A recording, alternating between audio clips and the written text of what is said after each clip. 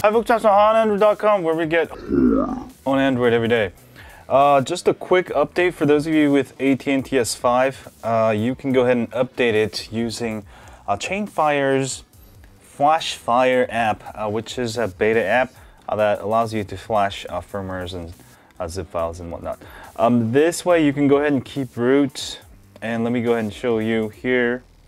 And you can do this from any ROM, alright, which is the good part. I'll get the latest Android 5.0, all the latest Lollipop. This is pretty much standard AT&T Lollipop, but by using this method, you'll not lose root. Alright, Super SU working just fine here. So definitely check it out. If you're still on KitKat, this might be worth of an upgrade, so definitely check it out. Let me go ahead and show you how to install it. Pretty easy to install.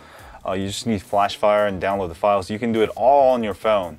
So let's go do this, baby. Now for this, we need FlashFire app.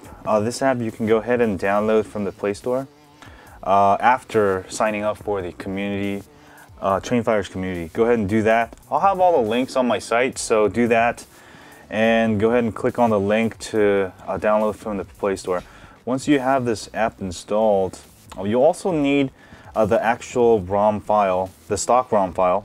All right, go ahead and download that also. That should be G900A blah blah blah .zip. Okay, that's what you need. You can go ahead and download straight to your phone if you want to. And also running FlashFire, go ahead and run it. And make sure you have root. I do have root, I just denied it for some reason. Let me go ahead and fix this real quick. And make sure you grant it, otherwise you'll have to do what I did here. Now if it force closes, for some reason you can't open up FlashFire, change the date to like 2013 or 2012 or something, and then it'll work. For some reason with the latest date it doesn't work, so make sure you do that. One thing I had to do. Alright, hit agree. No thanks here. Alright, next we're gonna go ahead and install the stock firmware. Alright, go ahead and hit the plus button, and then go ahead and flash zip or OTA. Alright, and go ahead and find the file, which for me it's in the download folder. It's the G900A stock DODEX. There's ODEX and DODEX, but I do recommend the DODEX version, so you can go ahead and install cool stuff like exposed apps and stuff. Alright, and just leave that unchecked there. Alright, go ahead and hit the lightning bolt and hit OK.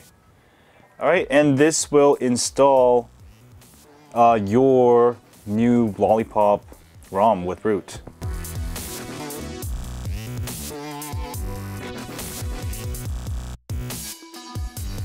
And boom shakalaka, if you got to this screen, you should be good to go. So that's how you install it. Oh yeah. Anyway, thanks for watching this video. Don't forget to hit that like, subscribe. And as always, stay on Android.